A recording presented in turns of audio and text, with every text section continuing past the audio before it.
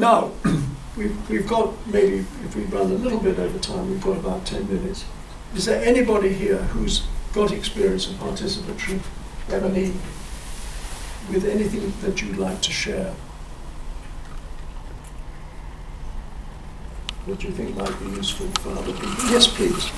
Done it a long time ago, so I don't know whether I remember all the details. But I was actually doing participatory M&E for women's empowerment in Bangladesh, but I was working with, say, US. And I think we started from, we struggled to define empowerment to start with within the organization, and we had definition. And I think suddenly we said, okay, let's ask them actually. Let's ask the women how they would like to kind of define empowerment. And this was kind of the beginning. So we went to the field or village, and then actually asking the question to this group of women. And of course there are like a lot of definition, a lot of different criteria which kind of came in. And what we used that actually information to go back to them, and also because the definition was at this point, and what we wanted to know actually why they're saying that definition, because they had to compare with something. So they actually came up again within the village that, okay, 5 years before they had this situation and they think that they are empowered because of this. So they identified certain things which actually move them. And what we actually did in that whole process, going back to them in a kind of like quarterly basis, because they wanted to kind of monitor the situation. So it's what we did, we kind of facilitated, the whole, bringing the groups or informing those teams can actually come. But they actually worked within, the group, and they identified the changes. And they were actually telling us, this is what we kind of found. So that was almost like our baseline. And they were actually noting down the changes. So all we had to kind of gather the information, and we used for our purpose to design program.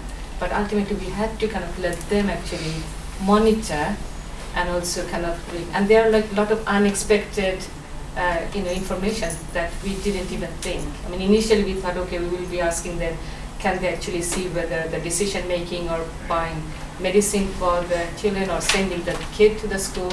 But after some time we drop it, because they were actually coming up with some of these indicators and some changes that we didn't even anticipate. Well, thank you.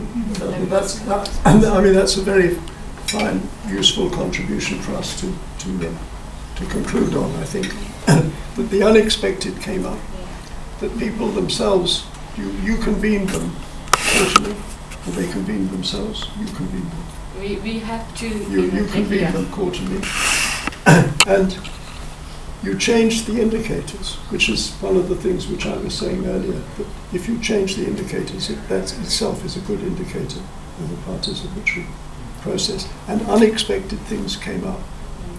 So it's a quite different way of going about things from traditional M&E, which is external. One of the phrases that Jeremy Holland uses in the Who Counts book, and this is something to take away, I think, and to reflect on, which I think is indicated in the example you've given us, is win-win. That's to say everybody wins. It's not us gathering data from them, but it's us facilitating their generating data, which they share with us, but which they also find interesting and useful. So this idea of a win-win, which makes data gathering more ethical, and also just, it seems to me, you can make your own judgment, but in a way better, is one of the potentials of participatory statistics. Yes, but very briefly, because we're running. So, do you envision as participatory data collection as well involving other stakeholders? So in the sense that, for example, if you are working with local institutions to set up systems for data collection within those institutions and the government as well, so really kind of passing the ball onto those stakeholders, would that be considered as an avenue for participatory M&E? Why not? Yeah, why not? I mean, innovate, see what's possible, push the boundaries of what's possible. That's what I would suggest, be creative. Now, the last thing is to sit in pairs or in threes, and just to reflect, is there anything from today that you pick up on that you might want to use? And we won't have any sort of conclusion. When you've finished that discussion, we dissolve and go for lunch, with the seeds having been sorted. Is that right? So just sit in twos or threes, and anything you take away from today, anything that you might use.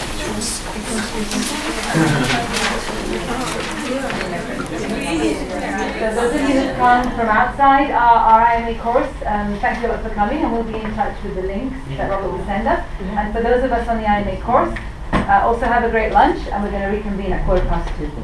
Okay? Thank you. Thank you for being so participative and creative. Thank you so much. Yeah, thank you. Also, with Robert. Yeah. Wait, now I'm going to go live.